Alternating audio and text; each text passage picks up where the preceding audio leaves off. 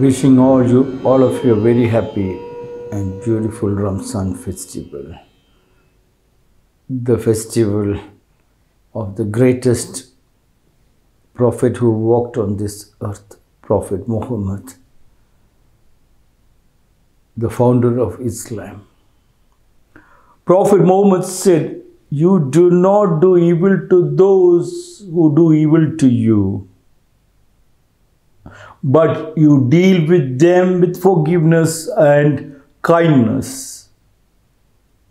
The best among you is the one who doesn't harm others with his tongue and hands." Prophet Muhammad said, "You do not do evil to those who do evil to you."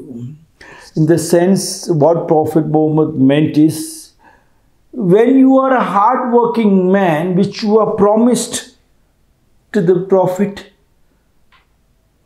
only then you entered into the religion where you can do evil when somebody else do evil. Like the Indian philosophy, if somebody catches the pants, remove the pants and the underwear and run. Where is your time to look at the evil? You will go run because you have so much work, you hardly have time to listen. Many a time people come to me to tell stories and they said, "I don't want to hear."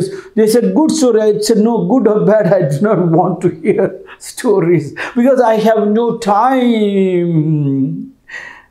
When you are doing passionately in love with a particular work, and you see it is opening, you will see it is opening. No.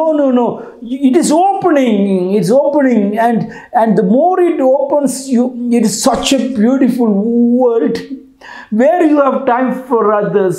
You do not do evil to those who do evil to you. So you cannot do. That's what Muhammad said. And people thought evil is something bad. You don't even feel because you are so strong that who can do evil? You don't even feel. But you deal with them with forgiveness and kindness.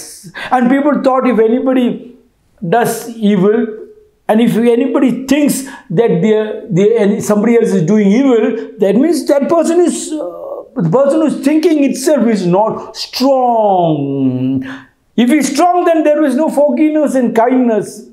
He will only, the way he is doing, the people who come to do evil are the weak.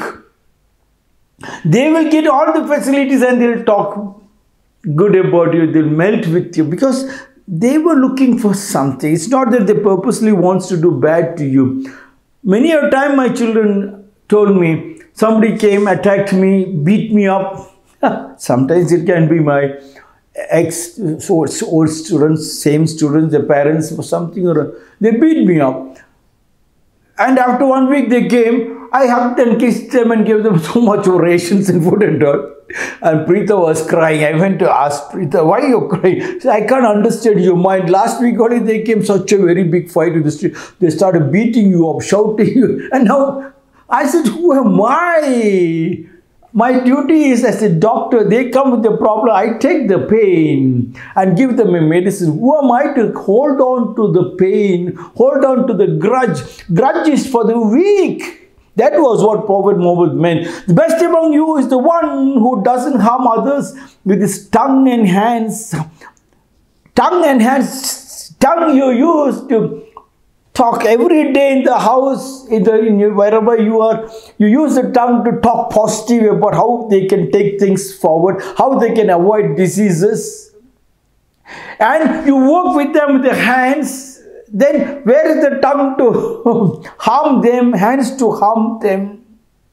That was what Prophet Muhammad meant. Work hard. When he said, "Only 4 wives." First he said, "You can marry." And then he said, "Marriage?" Yes, marriage means you will get a lady and the lady will call you husband. You will be calling her wife. "Oh, for me, husband," he said. "Yes. And she'll have a baby of yours." "My baby?"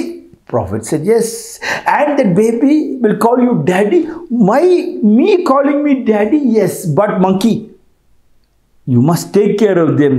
But Prophet, only one wife? Prophet said, no.